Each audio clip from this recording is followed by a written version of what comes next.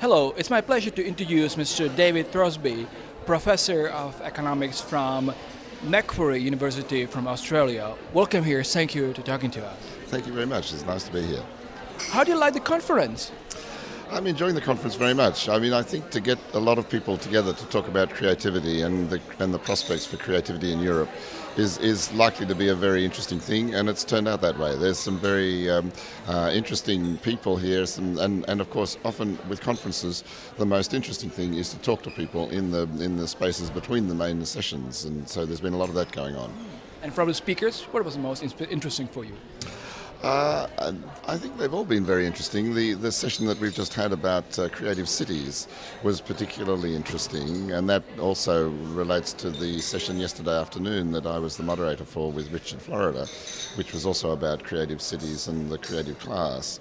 I think that the most interesting thing for me has been to see how strong the push is in Europe at the moment for creativity and for the cultural industries. I'm an economist and I work in the economics of art and culture, and so I've been very interested in the notion of the cultural industries and how you make a connection between art and the industries that produce things and can be a dynamic force in the economy.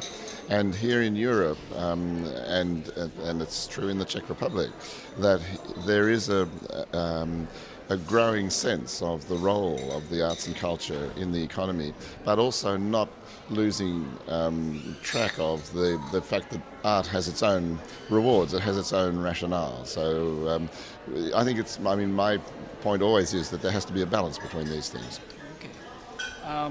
But you are from Australia, so Yes. it would be interesting to hear your view on Australian culture. What are the specifics of Australian culture?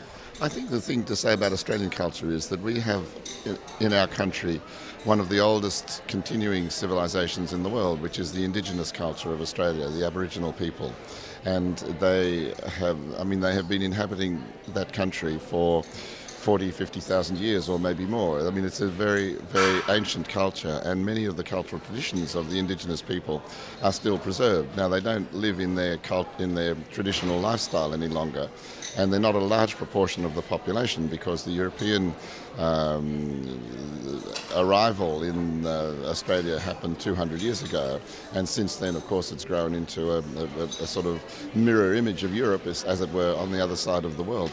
But the indigenous culture is very strong, and the interesting thing about it is that culture and art adapts to the times, and so there's Aboriginal rock bands and there are Aboriginal contemporary dance groups, and they're reinterpreting the stories and the traditions of the Aboriginal people using contemporary means. So you don't mean those bands for tourists, but you mean something different? This is serious rock music and serious fusion music, all sorts of music. Their writers are trying to, sort of write the stories. The Aboriginal tradition is an oral tradition. They didn't write. It was an oral tradition and a visual tradition, and so there's a lot of visual art. And probably the most recognisable aspect of Aboriginal art on the international stage is the Aboriginal painting, and that's fetching very high prices now. There are millions of dollars for the contemporary Aboriginal painting, and they're very recognisable because they use the traditional Aboriginal motifs. So to be an Aboriginal artist in Australia, it's quite good. Yes, indeed, it's very, very good. There are continuing problems with Aboriginal communities because they tend to be disadvantaged, and there's a really serious problem for governments to try to deal with this. And there are health problems and so on, but nevertheless, the culture is very, very strong. Yesterday you chaired a session with Richard Florida.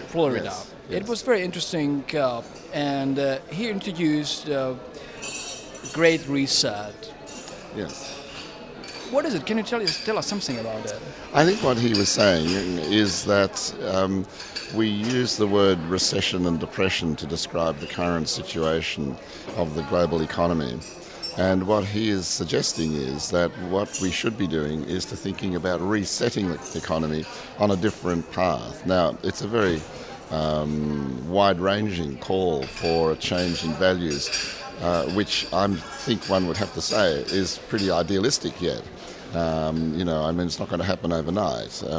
If you look at the way in which how long it has taken us to realise about climate change, for example, which is, a major global problem, and we knew about it 20 years ago, and it's only now that we're starting to really take it seriously.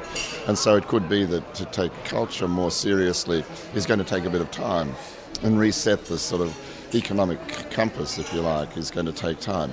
But nevertheless, I think the idea that what we need now is a rethinking of the way in which, particularly, I mean, I'm an economist, and I see that the way in which the economy has been structured and the way the economy has been working has delivered us the sort of problems that we have now, and that's a real problem.